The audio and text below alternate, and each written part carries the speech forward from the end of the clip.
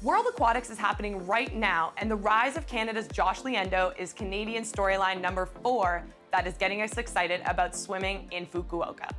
Let's break down this men's 100 fly and what is important to keep an eye on. Watch the record, 50.78.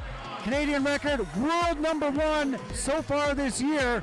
And Liendo is looking fantastic and not slowing down as he comes to the finish. Josh Liendo, 50.36, 0.4 of a second faster than he did this morning. Nailed that finish and saw the time drop. Liendo's time of 50.36 at Canadian trials was, and still is, the world-leading mark for 2023. The current world record holder and Olympic champion, American Caleb Dressel, will not be competing at these championships. He has taken a break from competition to spend some time to focus on his mental health.